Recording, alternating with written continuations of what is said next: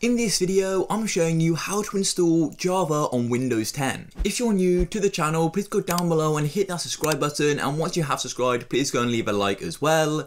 So I'm showing you the full process of downloading Java, and it's a really useful program to have. It allows you to access certain content, and it also allows you to go and open up Java files. So without any further ado, let's go and get into this video. Now let's go and get into this video. So the first thing you want to do is simply go and open up a search browser, and then all you need to do is simply type Java, but do keep watching as I'm showing you the specific website and then how to download and install.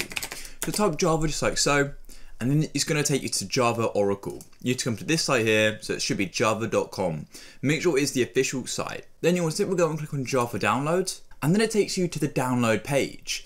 Now as you can see, this is the 64-bit version for Windows, but if you have, say, a 32-bit system, you want to click See All Java Downloads, and it's going to go and list the other versions. So a quick note, to go and check what PC you have, 64-bit or 32-bit, come to the search icon and simply search About, like so, and you're going to have About Your PC, and as you can see here, system type, I'm on 64-bit. If that says 32-bit, make sure you come and select the right one. But I'm on 64-bit, so I'm just going to go and click Agree and Start Free Download. Then it's going to go and drop the download down here. It's 80 megabytes, and this download will depend on how fast your internet is.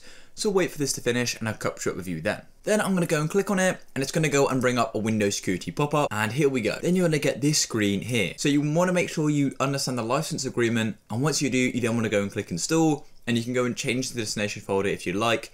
Personally, I'm not going to, so click install, and then it's going to go and start the install process. As you can see, the green part is moving across, and we'll continue to wait for this. And then the install bar will move across, and it may get stuck on the last section.